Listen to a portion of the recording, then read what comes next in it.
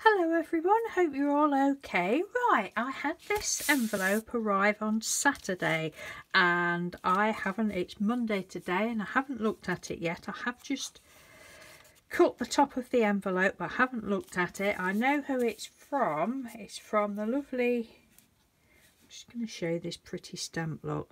Lovely Julie over on Instagram, whose Instagram is paperlover123. Thank you ever so much, Julie, and Julie lives in Florida. Thank you ever so much. That was a lovely surprise, and it had only taken 5 days. That's amazing. When did you think, you know, over here it could take 5 days just in the same country. Right, let's have a look, shall we? I did message Julie to say that I'd got it. Thank you ever so much. Oh,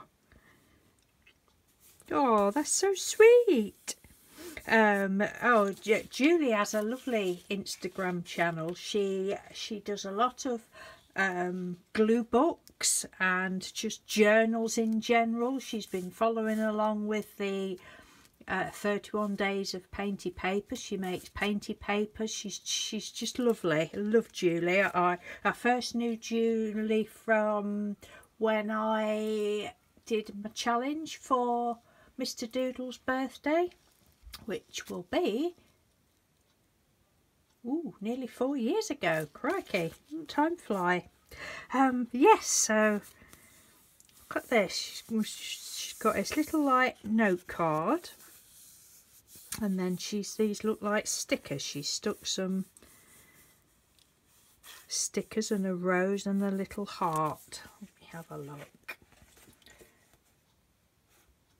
Oh, bless you, Julie. Thank you ever so much. And the, I don't know if you saw that bit, it says Mr. and Mrs. Doodle. So it's a little Valentine's card. Oh, Julie, thank you. Dear Mr. and Mrs. Doodle, happy Valentine's Day to you two lovebirds. Oh, bless you. Thank you so much. That's so sweet.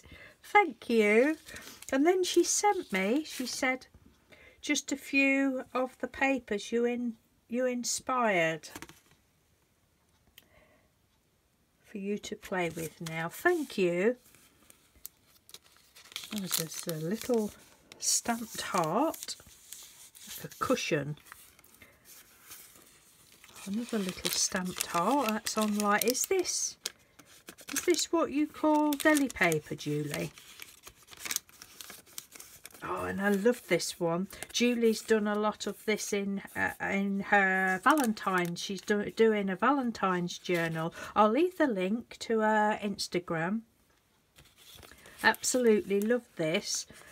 And your photographs are good because it looks exactly like it does in your photographs. So she's done that on pink card. That was with the folded, like a fan, folded fan piece of card that we did that with. That's really so pretty. Thank you ever so much. And this is another one, and this looks as though it's probably she's used like colouring book page or something. That's probably with corrugated card, was that one? Or was that a fork, where you used a fork? I don't know, either corrugated card or a fork. And the same with that one. Your papers were amazing. Thank you so much for playing along, Julie. It was just absolutely lovely to see everybody's take on things. Love it. Oh, and then this is a dendritic one. Wow, look at that. You said you wanted to do red and white on black. That's lovely. That's like a thin black paper. Lovely. That is so pretty. Don't you just love dendritic? Oh, Fantastic. Thank you so much. What a lovely, lovely surprise. Honestly, I'm so blessed. I seem to have had a lot of lovely surprises lately, and it just warms the cockles of my heart, it does. Yeah, and this is lovely washi. I'm obviously going to save that, aren't I?